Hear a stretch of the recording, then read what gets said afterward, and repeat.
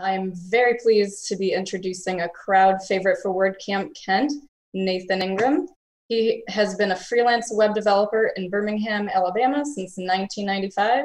Currently, he is the host at iThemes Training, where he teaches WordPress and freelance business development topics via live webinar. Please welcome Nathan. Hey, thanks, Megan. It's great to be here with everybody. Thanks so much for taking time on a Saturday to learn more about WordPress and business and just to make general improvements about everything going on in your world. WordCamp's such a great opportunity to do that.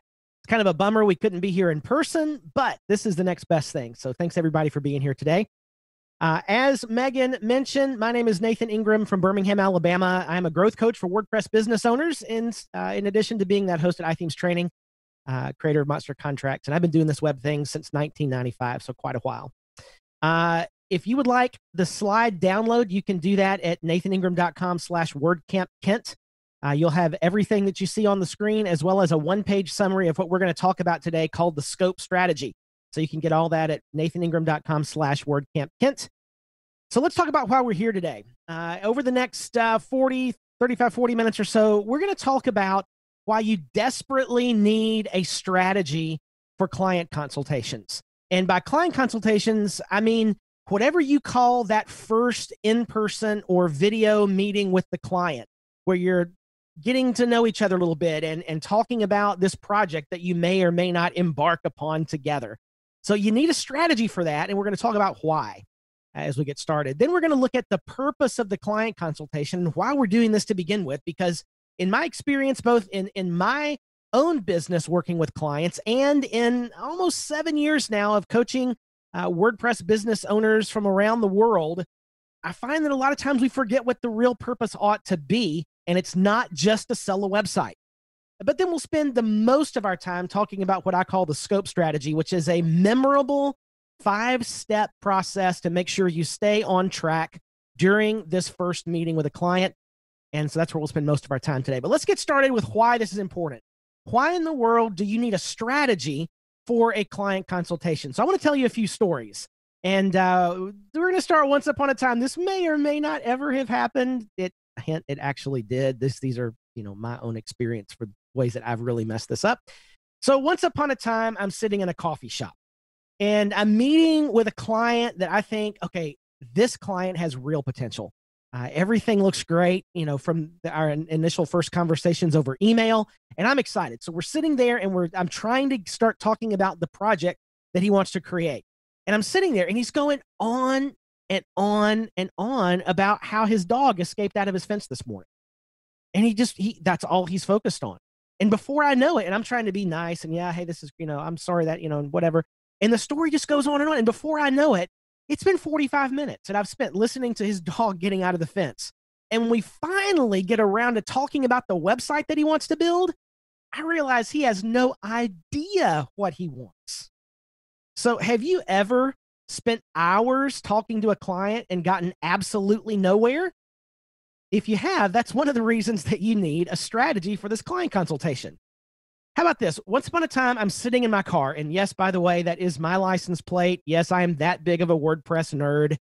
My license plate is WP Admin. So anyway, I'm sitting in my car after meeting with a client, and I'm feeling great, right? The things went really well, and I think I've knocked it out of the park with this client. I'm congratulating myself. I'm patting myself on the back. And then, you ever have that feeling it's like a bucket of cold water gets poured on your head because you have this startling realization? That's what happened to me, and I realized that I'd forgotten to talk about something. And it was something very, very important about this project, and really any project, and that is the topic of website management. And this is something I teach a lot. If you ever heard me speak on recurring revenue, then you've maybe picked up this thought that the key to building a successful business in WordPress is recurring revenue, really any business, but especially in WordPress is building some sort of recurring revenue.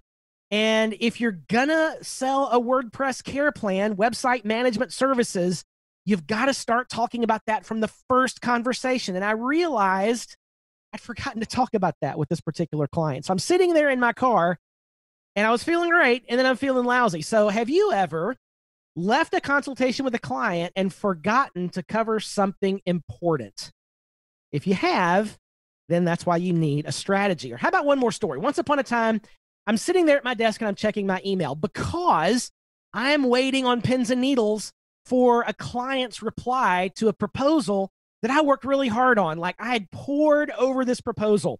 I'd worked really, I'd gotten everything together into what I thought was the perfect scope of work. I had consulted the thesaurus for all of the right adjectives and all the right words to put everything in these nice, neat little bullet points. Everything looked great. And then I spent, like a lot of us do, I spent time just absolutely worrying about the price, right? So I should charge about $5,000. And I'm thinking about $5,000. Yeah. Okay. But then imposter syndrome kicks in. So maybe $3,800. Yeah, $3,800. No, let's go $4,500. No. $4,775. That's what I'm going to do. So I spent, 30 minutes wrangling over the perfect price point and sent the proposal to the client. And then ding, the email comes in. And the reply from the client is, wait, $4,775? I thought this would be around $800. So have you ever agonized over a proposal only to discover that you were way off the client's budget? If you have, if any of those stories are relatable, that's why you need a strategy for a client consultation. You've got to take control of the meeting because you're spending your time with the client. And I bolded that word because that's truly what you're doing. Time is money. And, by the way, I'm not a fan of hourly pricing, but most of us have in the back of our minds somewhere some idea of what our hourly rate is if we were ever going to charge an hourly rate. And we kind of use that sometimes maybe to calculate other prices for projects and so forth. So if you think about your hourly rate, and just for round numbers, let's say your hourly rate is $100 an hour. And you think about how much time have I invested in this client? How much time have I spent on this client? And if it's 2.5 hours, then you've essentially just spent $250 trying to cultivate this sale. And if I'm going to invest, if I'm going to spend literally my time on this client, I need to make it count. So we've got to figure out how to take control of this client meeting. That brings us to the next very important piece of this, which is, why are we meeting with this client to begin with? What is the purpose of this meeting? And it's not just to sell a website. This is so important because a lot of times we go into a meeting with a client thinking, I've got to sell the website. Like, I got to make some money. I got to get some cash in the door. And I'm just going to do whatever I can to make this client agree to do business with me. But the client consultation should not just be about selling a website. It's really better, I've learned, to sort of picture this meeting like it's a first date. You got to be sure this relationship is going to work. Because if you start with a client that is not a great fit, or they're a bad client for one reason or another, then you've probably just latched yourself onto a person for the next several weeks or months, and it's just going to be miserable. So really, you got to treat this almost like a first date. We got to be sure this relationship is going to work from our perspective, and by the way, from the client's perspective. So we're not there just to sell a website. We're also not there to refine the client's business plan. I can't tell you how many hours I've wasted with a client trying, and I end up providing business advice to the client, refining their business plan, thinking, this is really not going to work. What if you did it this way? Because, I try to be a nice person, and I've given away so much time in business consulting because the client had no idea what he or she really wanted to do. Now, you may be able to help with business consulting. I mean, that's something I do, and that might be in your toolbox of services, but that does not equal building a website. Those are two separate things. So when we meet with a client to talk about the website, we got to keep on focus. All right, do they have a plan? Do they have branding? Do they have, there's a lot of different things that are involved with building a website besides building a website. So we have to keep in mind what we're actually there to do.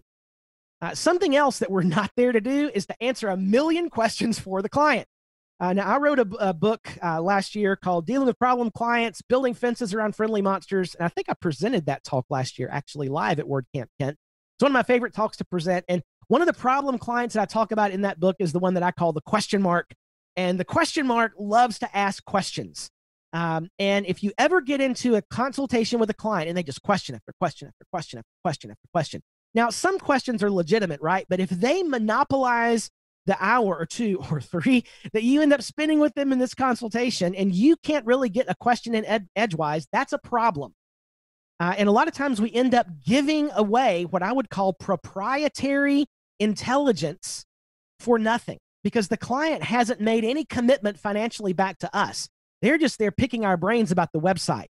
And so a rule of thumb that I always use in a client consultation, I'm not there to answer a million questions. Now, what questions are free? What is the website going to do? What do we need to accomplish? What is the purpose? But the how questions, those are not free. And if they want to get into how we're going to accomplish this, well, you know what? That is proprietary information. It's something that I've taken 25 plus years assembling the processes and the tools to pull this off. And, that's how I make a living. If you want that information, we've got to, establish some sort of an official relationship, which means money is involved, right? So keep in mind not only what the consultation is for, but what the consultation is not for. Which leads me to, what are we actually there to do and how do we do it? And I'm going to suggest that there are 5 purposes of the client consultation. There might be more in your world. You can certainly add more, but these 5 fit themselves into a nice little acronym called SCOPE. And you think about a scope of work, and that's a good way to remember this acronym. And if you remember it, it will keep you on track during the client consultation.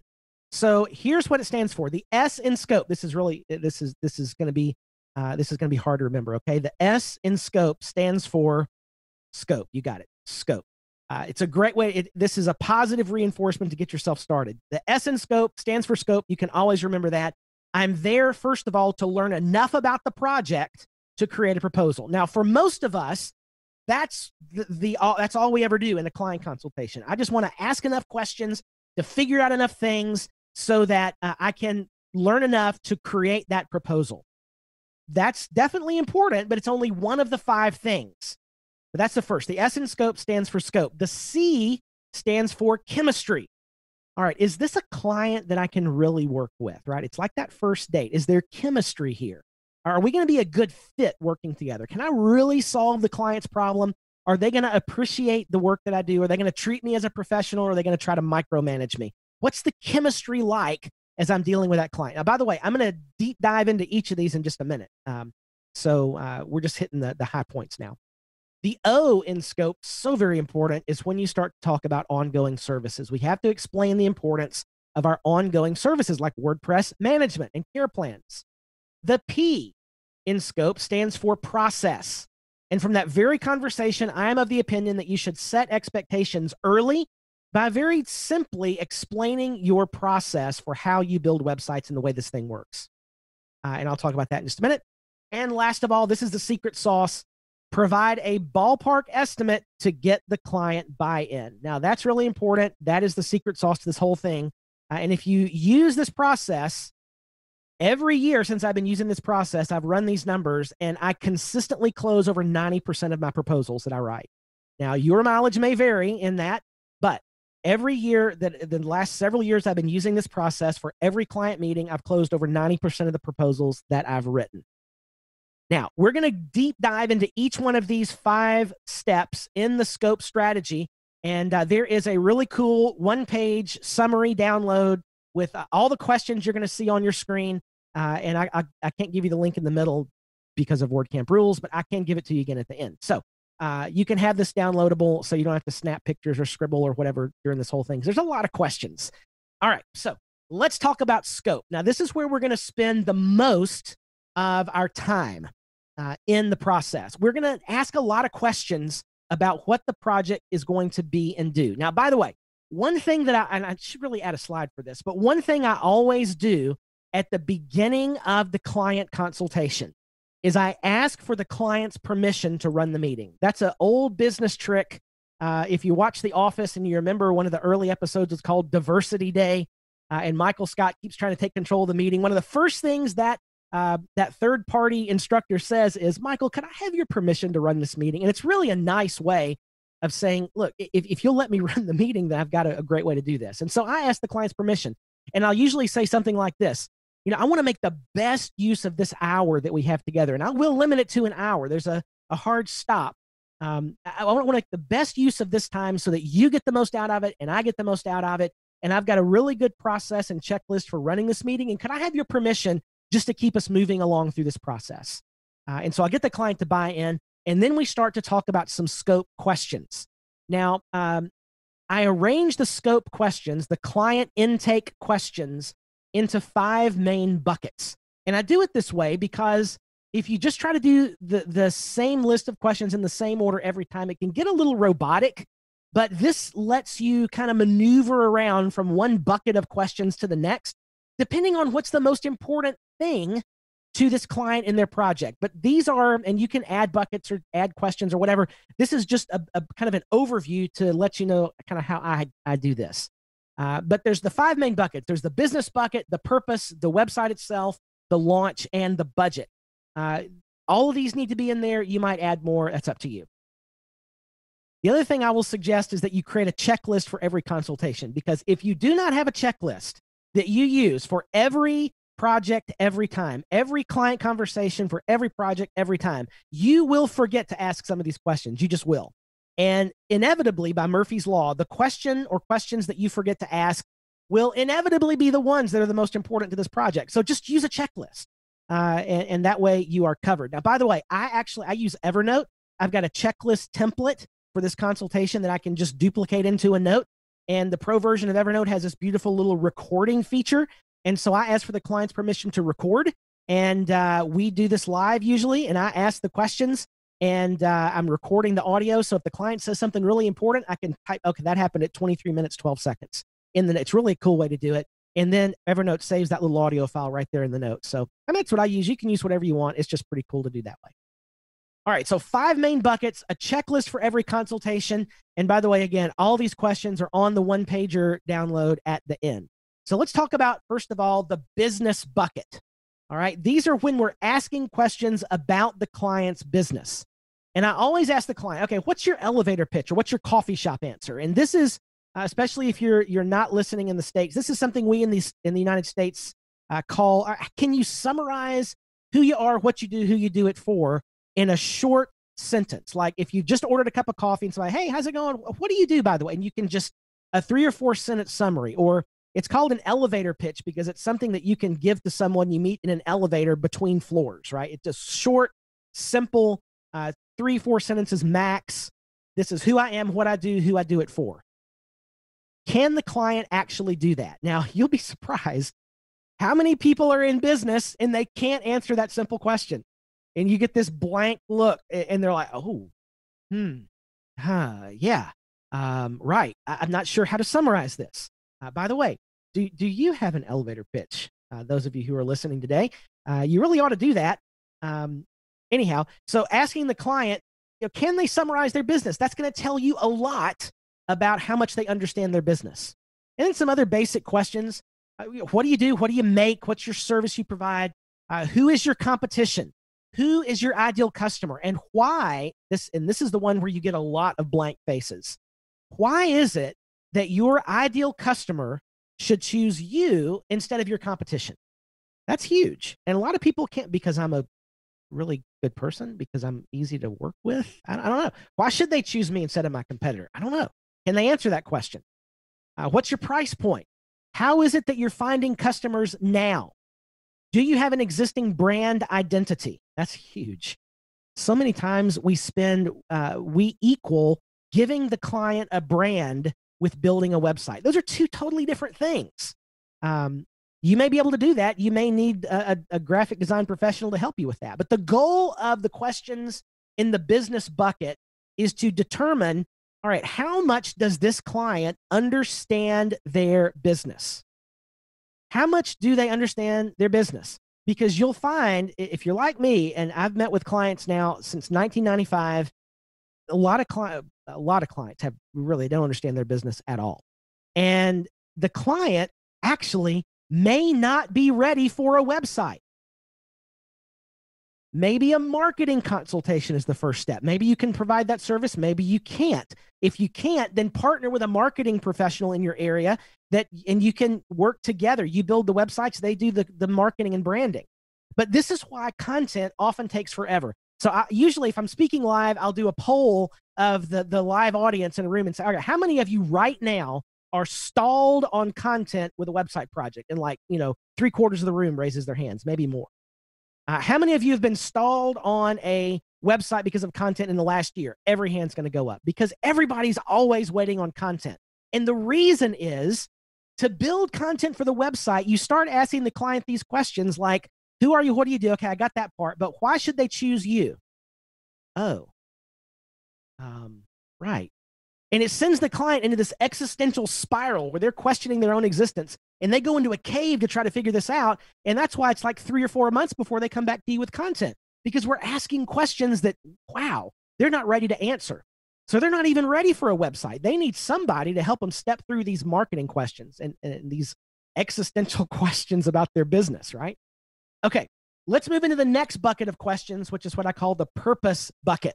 Now, in the purpose bucket, this is where most of the very large eyes start to happen because they've oftentimes never thought about questions like these. How does the web fit into your marketing strategy? Oh, wait, marketing strategy? I should probably have a marketing strategy. You mean like if you build a website, they just won't all come to my website? If you build it, they will come, right? I've heard that somewhere. I don't think I have a marketing strategy. Okay, so why should your ideal customer even come to your site? What are you delivering to them on your site that makes it irresistible for them to come? What are your goals for the website? How do we even know that what I build is going to accomplish your goal? Like, what is the goal for the website other than I use the right color button that makes you happy? I don't know. What are the webs? How do we know if this project is a success? So these are difficult questions sometimes. The goal here in this bucket of questions is how much strategy assistance am I going to need to provide? And I guarantee you that if you look at all the websites that you built over the past 12 months and you start to really think about, okay, how much of the actual time I spent on the website was strategy assistance versus the actual building of the website, you'll probably find that it's at least a third of the website time that you spend. And so again, the client may not be ready for a website. They may need a discovery phase where you help them to answer some of these questions about all the why questions and how, how's this going to work? So, and by the way, don't get thrown off by this whole idea of a discovery phase. A discovery has a scope of work and a deliverable for a price, just like any other project. We're going to help you answer these questions, such as, how does this fit into your marketing strategy? Why should your ideal customer? What are the goals? We'll help you define all those things. Maybe some of the other business questions as well, but it's going to cost some money because you're not ready for a website yet. All right. Then we get into the bucket of questions about the website itself. Now, for most of us, these are the only questions we ask because this is all we ever really think about is, okay, we sit down and we start to think about, oh, what plugin can I use for that? And that's totally the wrong that we got to get big picture first, right? Talk about the business and the purpose. Now we can get to the nitty gritty things like, all right, do you have a domain name already? Who is going to be our point of contact as we build the website? By the way, that is singular point of contact. We want one person at the organization to be a contact. And that person is responsible for wrangling all of the opinions of every other stakeholder in the organization. Otherwise, it becomes a camel, which is a horse built by committee. Where is the content from the site going to come from? When you ask this question, so if you're taking notes, this is one to underline and put a star beside, because when you say, okay, where is the content for the site going to come from? The words on the page. You're immediately telling the client that you're probably not going to do that. I'm not the most qualified person to write about your business. Either we bring in a writer or you do it or whatever, but this is not, we got to talk about this. One of the biggest assumptions that clients make about a website, simply because they have no frame of reference, is, well, I just pay you and you're going to make the website appear out of thin air. All the pictures and all the text and all, it's just going to appear because I pay you to do it. And that's not how it works. This is a relationship. We're going to have to walk together down this road, and there's some things I've got to do and there's some things you've got to do. So content is one of those things that you've got to do. Roughly how many pages is the site going to include? Now, we all know working with WordPress, adding a page is not like it used to be back in the olden days when you had to handcraft every page. You can just hit add new page and paste in some text from a Word document, unless you're using a page builder or you're using Gutenberg or some other system where you are what I call handcrafting the pages. So how many pages is this site? Is it a 5-page brochure site? Is it a 50-page site with lots of products and services? How many handcrafted pages are we going to need? Because all those handcrafted pages take a lot of time. The copy and paste, just drop in the content. Those are pretty easy.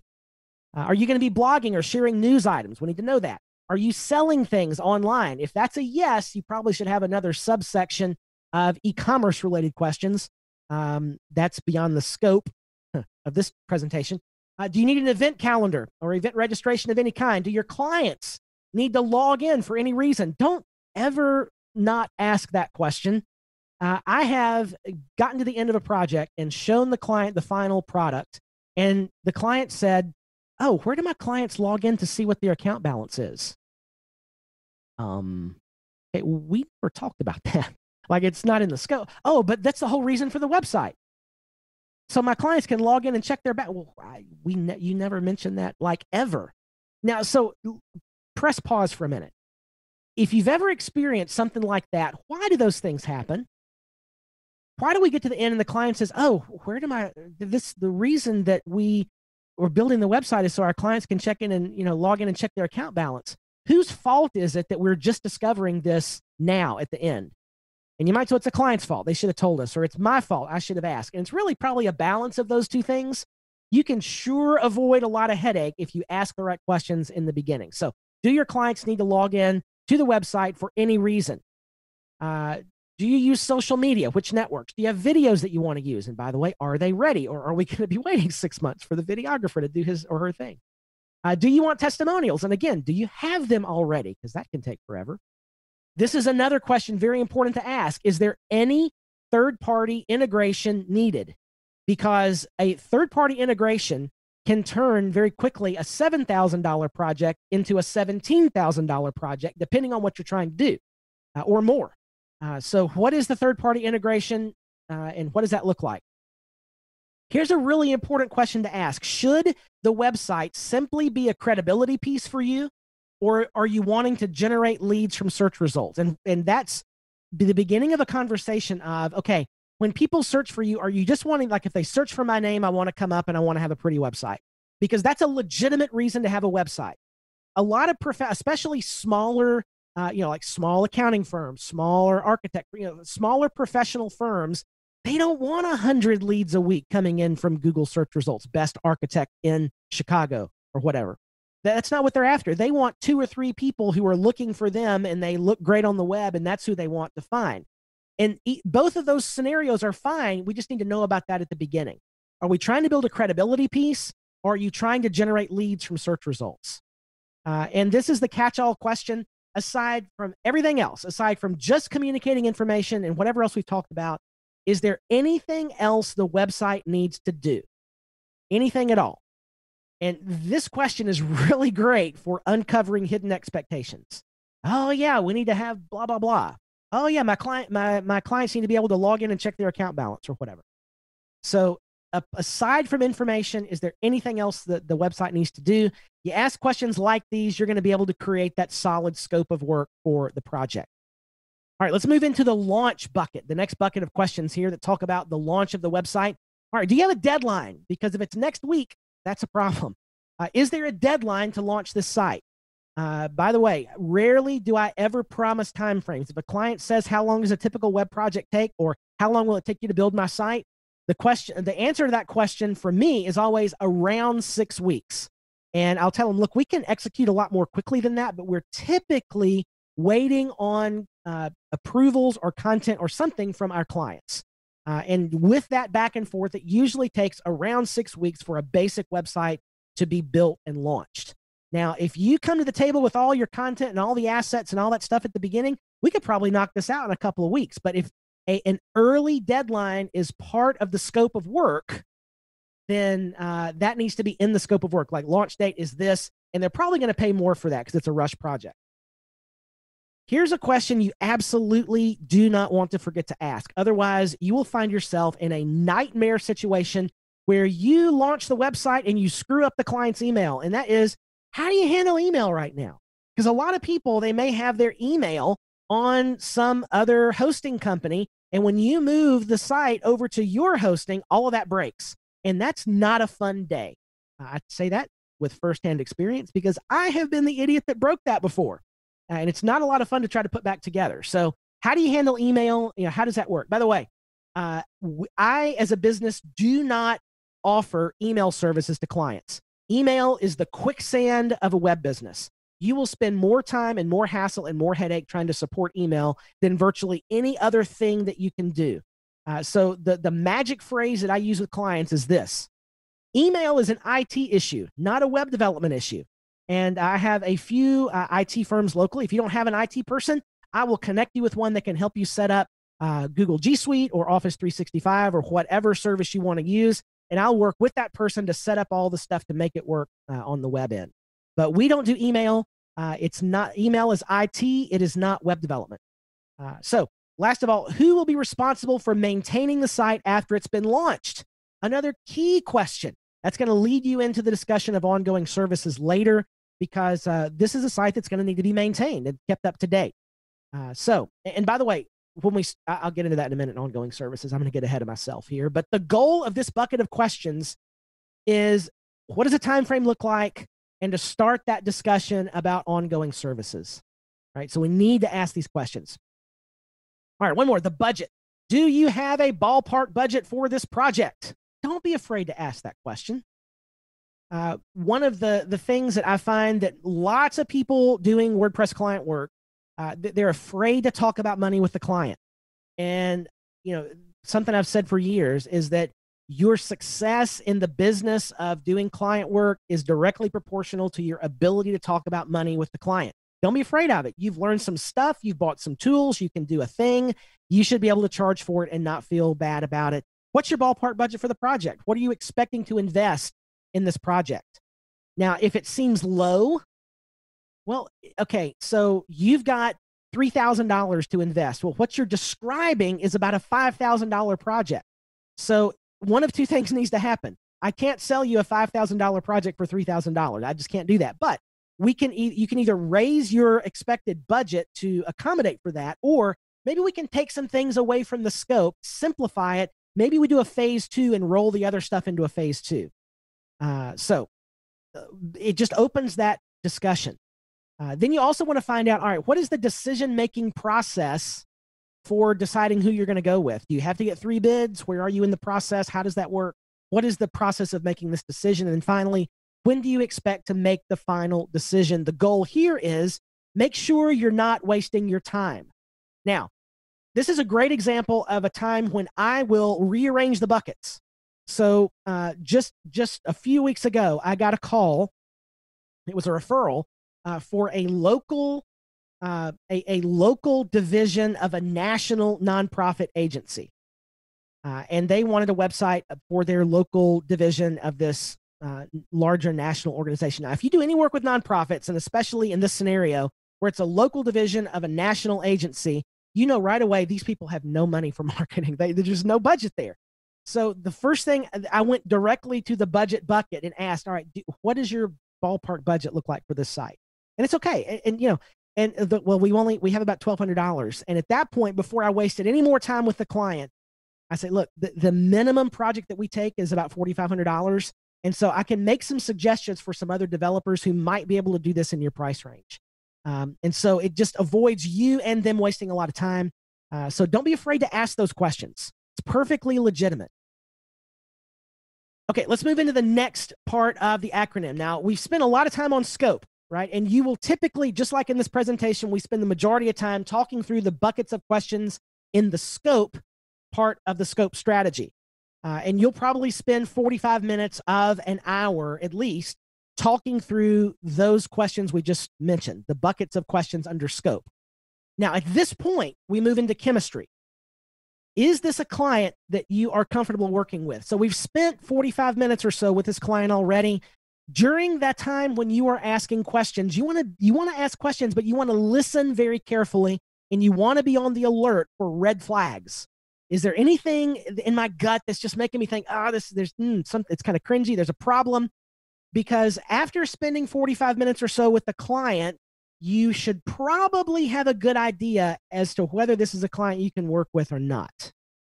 But let's look at some red flags that a lot of times we might find in the scope discussion that would be maybe some warnings that the chemistry isn't right. So here are a few common red flags. Unanswered questions, big red flag. So the client doesn't know what they need. And we talked a little bit about that under the business and the purpose and all that. The client doesn't know what they need. A discovery phase can be helpful. So those unanswered questions, those matter. And so it's a red flag.